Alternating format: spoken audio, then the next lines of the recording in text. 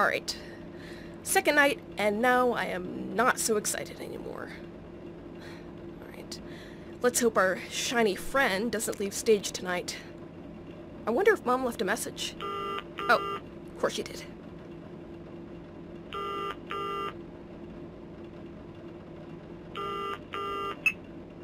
Hello there, honey. Well done. See? I told you your first night wouldn't be a problem. You did good. Hey, I have an update for you. We did a checking routine to the animatronics earlier this morning. You know, mere protocol thing. We don't really have anything special scheduled for this week. We did a couple of tests and monitored each animatronic's view, and we found something interesting that could be useful for you. Alex and John-kun, the coyote and the rabbit on stage 02, appear to have a particular flaw in common. It looks like their vision glitches in the dark. The image goes all pixelated, so I think you can use that against them. I doubt you can fool them with the speakers, so my suggestion is, if they ever leave their stage and approach your office, just try shutting down the office's power with the switch on your desk. It's likely they won't see you, or their system's rebooting is another possibility. By the way, now that we're focusing on stage 02, last night I managed to set up the music tape in there to work properly, but I doubt I'll be able to do the same now.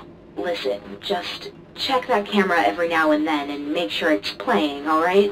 If it ends, or if it glitches, whatever, just rewind and then play it again, got it? I spoke to Michael and, he said one of them would move if the tape remained stopped. I think that must be Alice.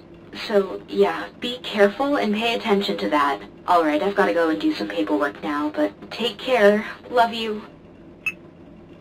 Oh god, now you're telling me I have to deal with more of them?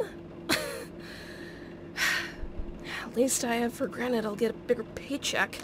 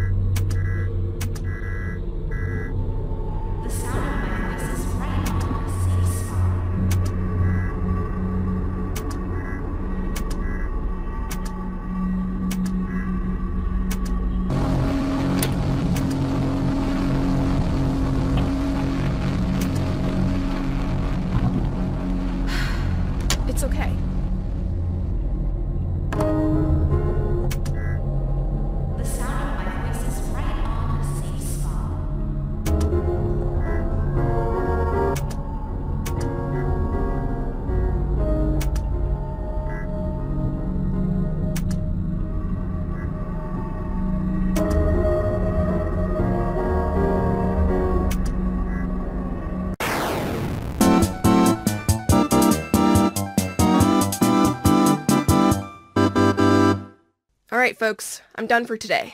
See you tomorrow. I guess.